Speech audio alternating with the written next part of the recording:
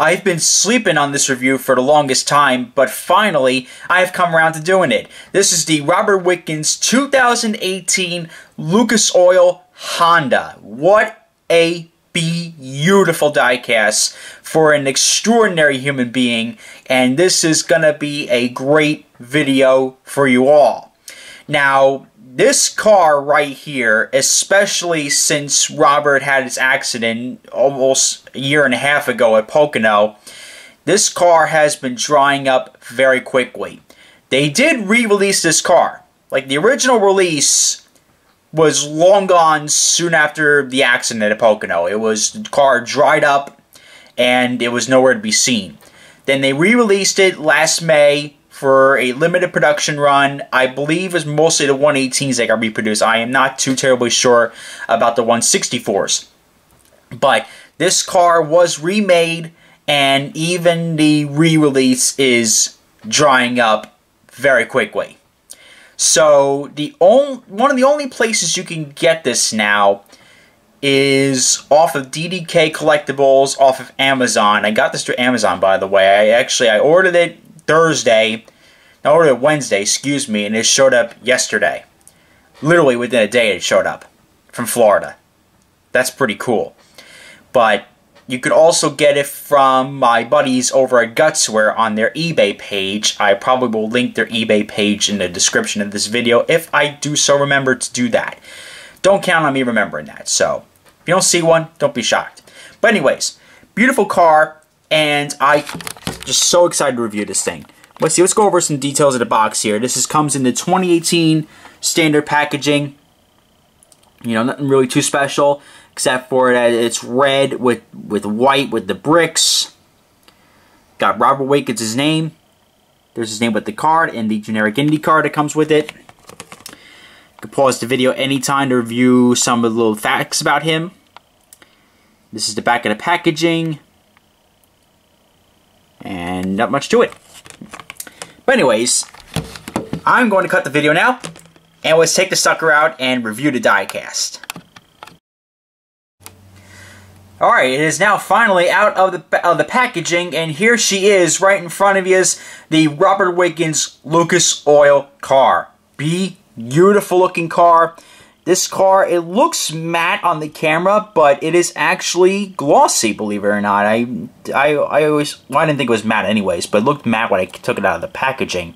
It is just stunning. This car right here is beautiful. I mean, it's well worth the hunt, people, let me tell you that. Let's see, here's the card it comes with. As you guys said before, you can pause it at any time to review some of the stats about Robert. Oh, there we go. There we go. But here's the car right here in front of you. And like I said, they did a stunning job with this sucker. Let's show this thing in full beauty here. Absolutely gorgeous. This car is one of my personal favorites from 2018. I'm so glad I finally picked this up. I was sleeping on this for the longest time. I have a copy of the car. I have one of the cars inside its packaging, and it's in the storage bins. I have it. I did not sleep on actually collecting the car. I just slept on reviewing it.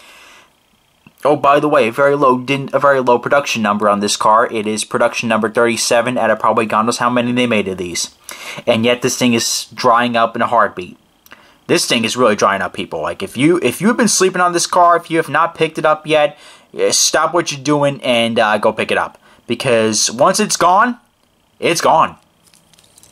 And these things dry up. Like they could produce, I mean, this is the IndyCar diecast business is a very niche market. You know, IndyCar, you know, it's something totally different. They could make 2,000 or 1,500 of the Connor Daly U.S. Air Force cars. And at the end of the year, it's gone. Like, good luck finding it. They can make 2,000 of the Alexander Rossi 118 Napa cars.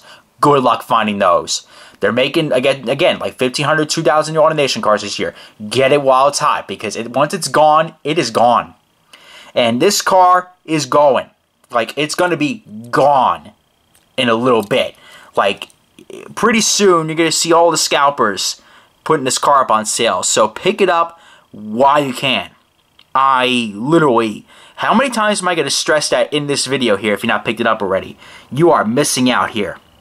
Let's see, we got Schmidt-Peterson Motorsports, Dallara, Verizon IndyCar Series, Honda. Got number 6, Aero, Lucas Oil. And we got Firestone. Got Robert Wickens' name on the name rail. Firestone. Lucas Oil. Let's see, put that down there. Zoom in on the, let's see, oh, it's focusing on that. Let's take that out of there. Greenlight Collectibles literally sponsored this car. Number 6, Verizon IndyCar Series. New Era. P1 Verizon, Firestone. Some of those sponsors I can't read, sorry. Aero. Honda. Ooh, the number 6 decal's a little screwy. Got the Firestone tires. And number 6 put on perfectly. Got Lucas Oil on the rear wing. To signify that they're rookies in IndyCar, they put a yellow stripe around the gearbox. That is a pretty cool feature. My God, this thing is beautiful. Also notice they put yellow on the roll hoop too. Well, I guess that's just for Wickens, I think. I don't know if that's for the rest of the rookies. I can't really determine that because what other cars do I have from 2018 that are rookies? Not really too many, I must say. But the livery itself, stunning. What's really stunning about this car, pretty much the same livery as Hinchcliffe. They got a whole bunch of red stripes on the side pods. Or kind of surrounding the tub. Whatever you call that area. And it looks stunning. That is beautiful. Coming right by the air flick, and it's hiding right behind the air flick here. You can see a red stripe underneath the Lucas logo. Wing plates are colored red. Or red and black. Wing is colored black. The tub of the car is all colored red. The engine cover is red. The name rails are red. The whole tub is pretty much red. And the air flick is black.